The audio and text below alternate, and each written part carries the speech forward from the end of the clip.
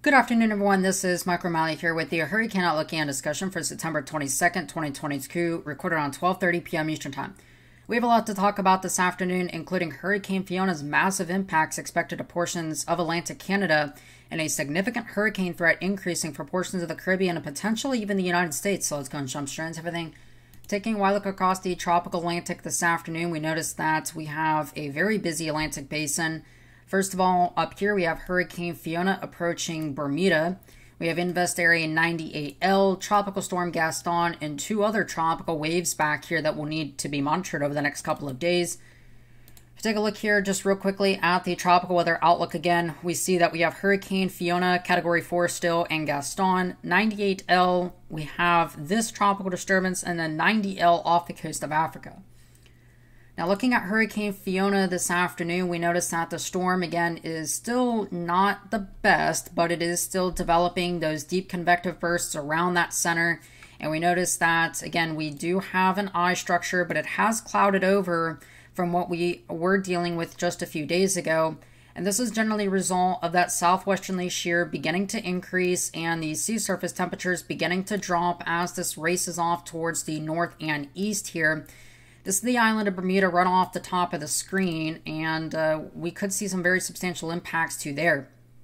Now, if we look here at the recon plane that was in there from earlier today, we notice that the pressure still remained around 938 to 937 millibars, and we still had some very strong winds here near Category 4 intensity on the southeastern side here, just about 115 to about 125 to 130 miles per hour here on the southeastern quadrant.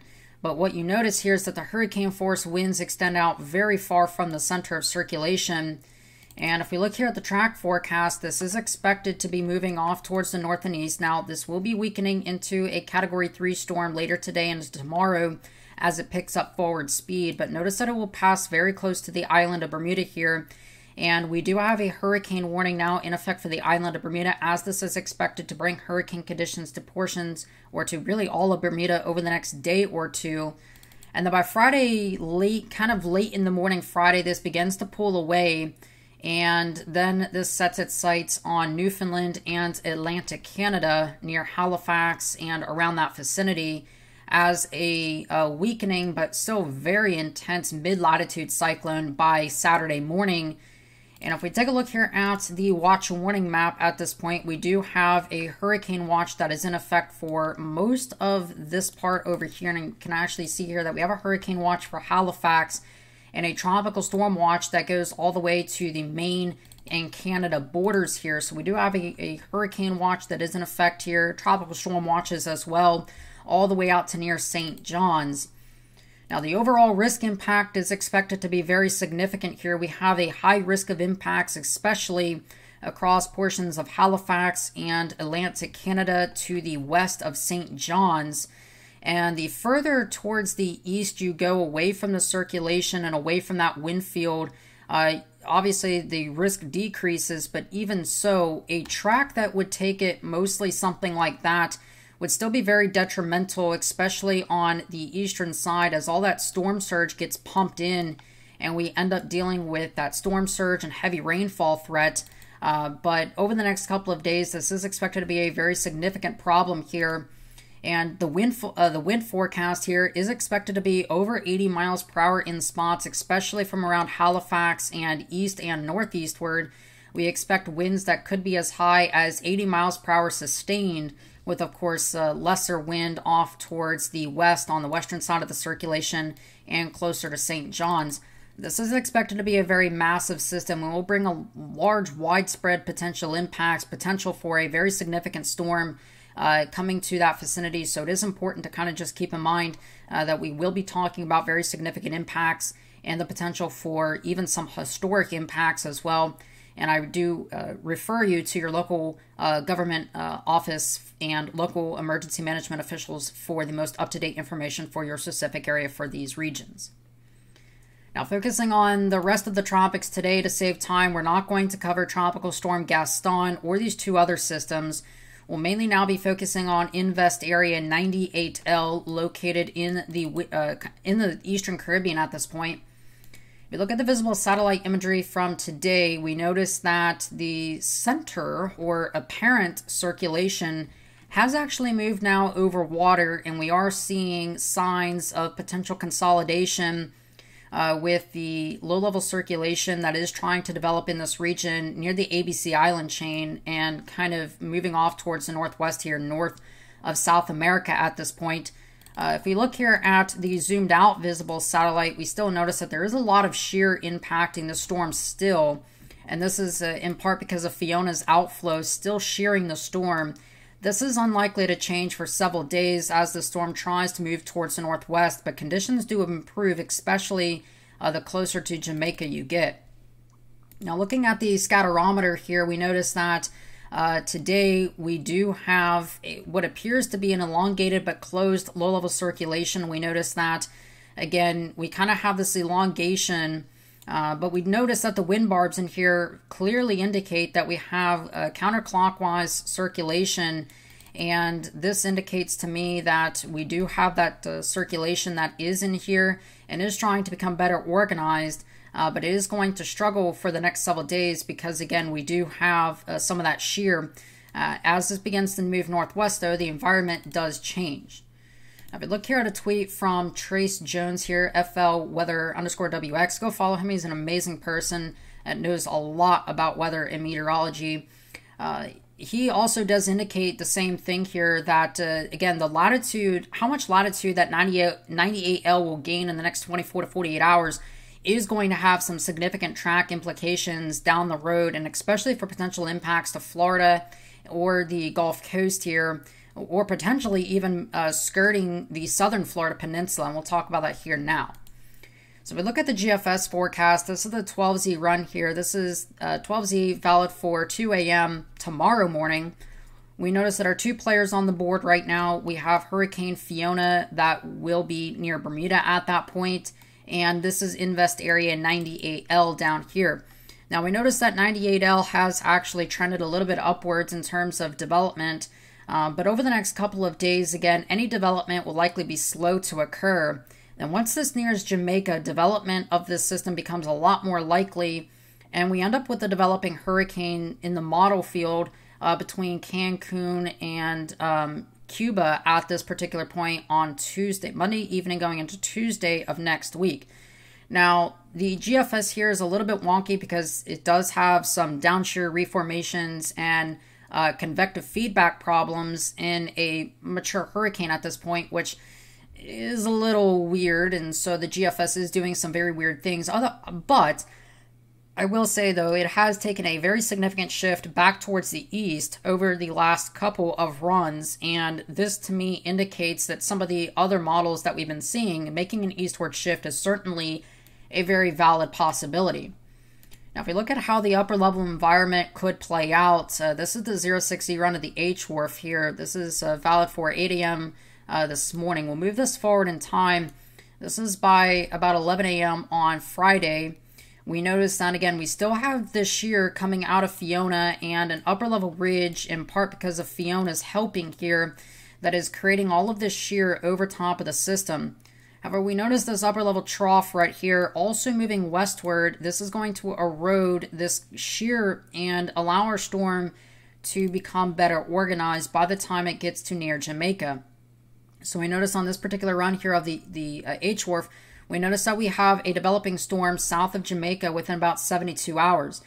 This does call for a little bit of preparation for the island of Jamaica because we could be talking about some impacts to the island depending on where this exactly consolidates. As it is entirely possible and not out of the realm right now of possibilities that we could be talking about some type of tropical cyclone impacts to the island of Jamaica, whether that just be some heavy rainfall and passing gusty winds from time to time, or whether that's kind of more intense wind and intense rainfall is yet to be determined. But we could be talking about at least some impacts to the island beginning on Sunday. And then as the storm moves off towards the north and west here, we notice that we start developing an upper level anticyclone, very healthy outflow pattern. We get increased divergence from a trough over Florida, or kind of a cold front / trough over Florida. and this helps to rapidly intensify and explode the storm into what will likely be a very intense hurricane. And on this particular run of the H-Wharf, this carries it across Cuba and positions this very close to Florida within about 5 days. This would be about 8 a.m. next Tuesday, and we could be talking about a storm that ends up finding itself pretty close to Florida within just a couple of days. Now, if we look at the model forecast tracks here for 98L, again, this is the 12Z run valid initialized today. We notice, again, there's still a lot of track uncertainty here. Some models do bring this right over the Florida Peninsula, while others continue this kind of right over Cuba, and then eventually would curve this likely into the Florida Panhandle. And there's then these two outlier models here. This is the deterministic GFS and the deterministic HMON, which is a hurricane-specific model that brings this over the Yucatan Peninsula and then picks this up towards the north and west at some point. Although, of course, the latest GFS has shifted back in line with all of these other forecast runs. Now, if we look at the GFS ensembles, however, there is a lot, there's still a lot of uncertainty, but there's kind of two camps that we're looking at. You can see the first camp that we're looking at is a weaker low-end solution that finds its way moving westward and is unable to gain much latitude. Thus, this basically forces this into the Yucatan Peninsula, potentially then crossing back into the Gulf sometime within a couple of days to about maybe the next week or so.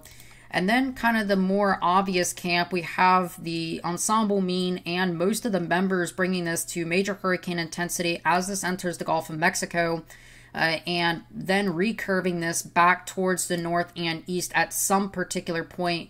Some members do continue this more towards the north and west. However, it seems pretty evident that we will be talking about this trough that is located to the north here, digging in and picking this thing up towards the north and east.